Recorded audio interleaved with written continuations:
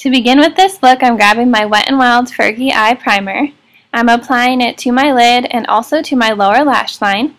And then I'm using my fingers to blend it all in.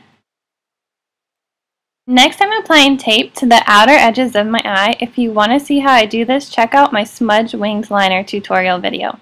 Next, I'm grabbing my e.l.f. eyeshadow brush and I'm going to be dipping it into this color here. I am patting this color all over my eyelid, concentrating mostly on the inner corner to the middle of the lid.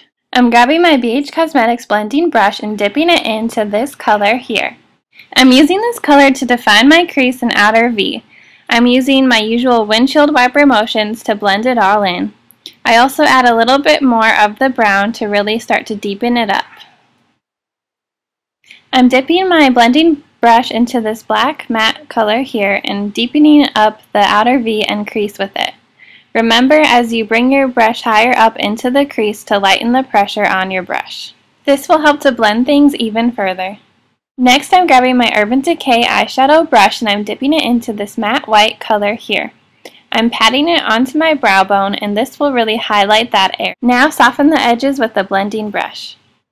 I'm grabbing my Visine and I'm going to be putting a little drop onto my finger, then dipping my finger into that first rose gold coppery shadow, and then I just pat the shadow onto my lid with my finger, kind of smudging just a little bit to get a nice pigmented color. I'm grabbing my blending brush once again and using it to blend out all of the edges so it's nice and seamless. Now I'm grabbing my black Palladio eyeliner and I'm going to use this to start forming my outer V.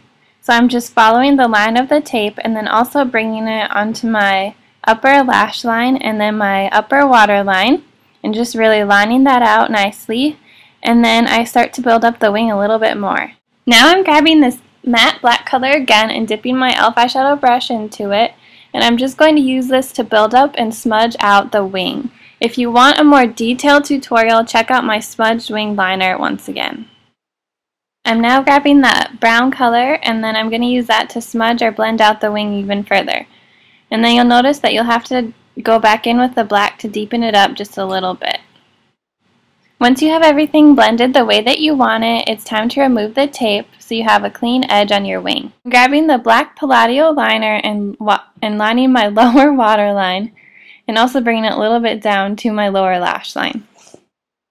I dipped my e.l.f. eyeshadow brush into that same black matte color and then I'm just using it to smudge and blend out the lower lash line. Now I'm dipping into this color here and just applying it to the inner corner to brighten up and finish off that area. I forgot to record this part, but then I applied my Amour Lashes number 118 and also my L'Oreal Telescopic Shocking Extensions Mascara to my upper and lower lashes. And here's your finished look. I hope this was helpful for you guys and I'll see you in the next one. Bye!